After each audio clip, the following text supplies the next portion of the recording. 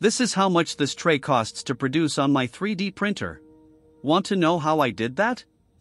Here's the answer. The original calculation sheet was made by CNC Kitchen. You can download it from the link in the description.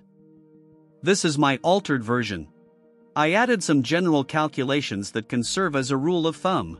I always start with the volume. This can be used for the price per cubic centimeter rule to compare. The volume can be extracted from your slicer. Then there's the weight and printing time. These cells must always be filled in. Changing these numbers will automatically calculate the costs. The same applies to the printing time. Changes will result in another price. The print time can also be used for the price per print hour rule to compare. This is how the tray was sliced in Simplify 3D. And here I get my numbers for the volume, weight, and printing time.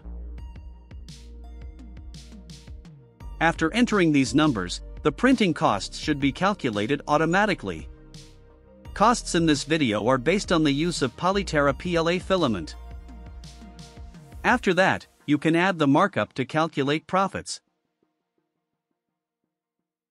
This is the Printers tab, which will be used for the calculations. The printer depreciation will be calculated exactly after filling in the right numbers. This is the Materials tab, which will also be used for the calculations. Here you can enter all materials with specifications. Then, materials can be selected in a drop-down menu. This also applies to the printers you filled in. Finally, there's the General tab to fill in general costs.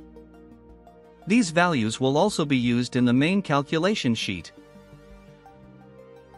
This is a phone holder, which costs around €1.47 to produce on my 3D printer. Failures, markup, and shipping costs are excluded from this price. A final example, this whole subscribe button costs around €1.38 to produce. Also check out my design and engineering channel where I post many tutorials. And have a look at my website where everything comes together. Thank you for watching. Also check out my other videos and channels.